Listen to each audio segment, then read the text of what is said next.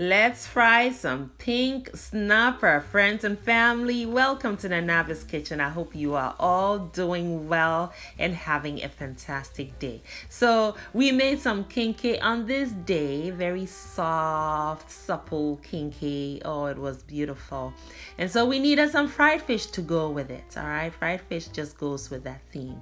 So I have some pink snapper here, seasoning it well with some salt, and they have already been cleaned and gutted, friends. They don't have any scales, but I'm leaving the fins on. I'm not even trimming them at all because they fry crispy and eat very well and enjoyably as a result. So I leave those on.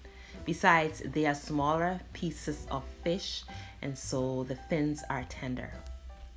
Fry till crispy and crunchy.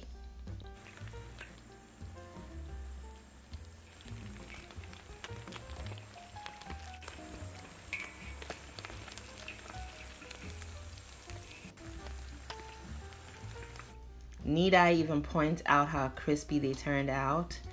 I don't think so. I think it's visually very obvious. Friends, yes, first batch is done. Let's fry the last batch, and off to the kenkey party we will all go. You are all invited, friends. Most times the simplest recipes are the best recipes.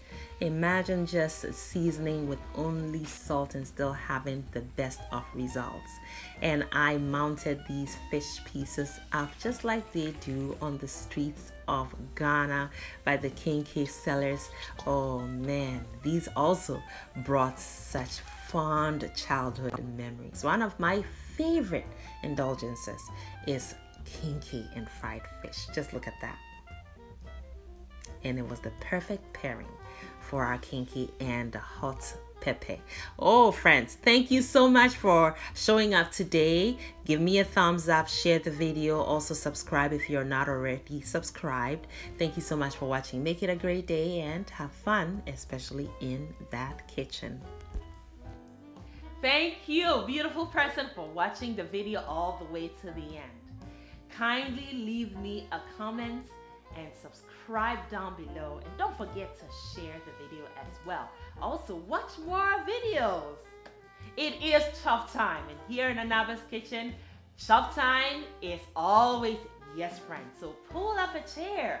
We are all friends and family here.